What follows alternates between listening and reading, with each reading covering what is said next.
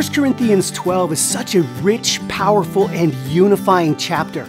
In the midst of carnal thinking and carnal behavior, the Corinthian church, they found themselves conflicted, divided, and self-absorbed. Now, I know that you and I do not struggle with any of these things, right?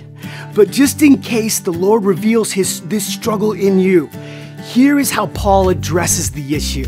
In this chapter, he defines who we are as followers of Christ and how we're to function. As followers of Christ, he says, we have the Holy Spirit in us. And this is how we confess Jesus is Lord.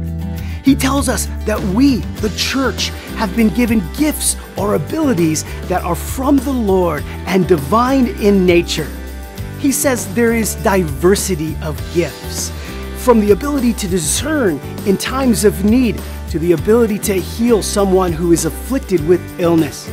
A diversity of gifts for individuals to exercise, but where Paul cuts right to the issue is in verse 7, that these gifts are not for self-edification, but for the profit of all.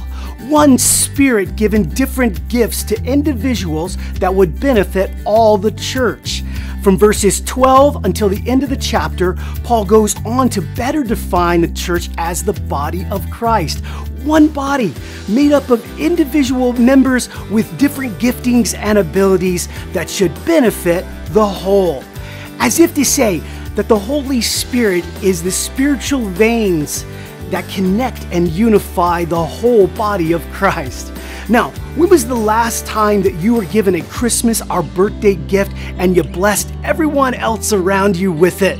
Well, maybe you have, and if you have, fantastic. May that be our hearts when we look to other believers, not to envy what they have or what they can do, but how we can bless them. Not to recognize where they're lacking, but how we can love them. If this is our heartbeat, the Lord will give us the right gift for the right task, and the greatest gift, Paul will go on to say, is Christ's love.